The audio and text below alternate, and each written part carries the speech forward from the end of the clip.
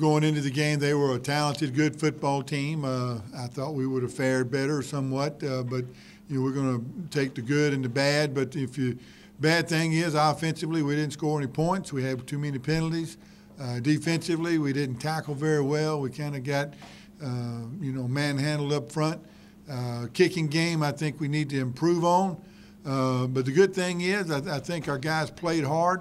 And I mean that. I know it's what you're always supposed to say and all that, but we did evaluate how hard they played, and they did play hard. We just got to tackle better defensively and eliminate the penalties offensively, and I think that'll go a long way. I'm excited about playing at home.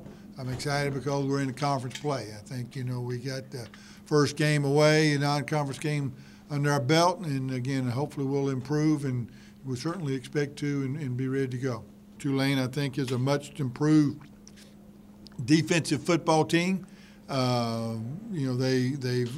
got the coordinator, the same guy that they've had for 2 years now, and he's got them playing hard, playing fast. They're not real complicated, but what they do extremely well. And so I think that it's a situation where we'll know where they're at, and we just got to go out and execute offensively. For our defensive standpoint, their quarterback, I think, got off to a really good start. They had a running back last year that came in as a true freshman that played awfully well. He's had an injury. Not exactly sure what it is, but he did play last week against Tulsa, but did not play in the first game. But I'm sure he'll be ready for us. So. All in all, it's a game that's like I told the players yesterday. I think it boils down to who wants it the most. And I think it goes back to our preparation.